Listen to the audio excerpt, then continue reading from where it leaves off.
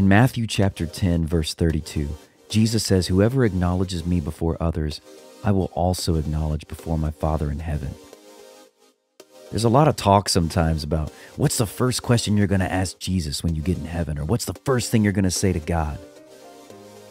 But what's the first thing Jesus is going to say about you? Is he going to turn to the Father and say, "I know this one.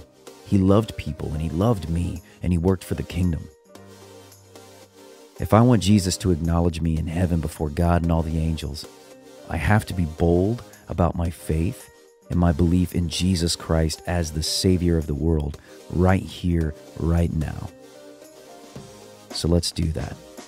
Let's be bold. Be proud of Jesus. So one day he'll be proud of us.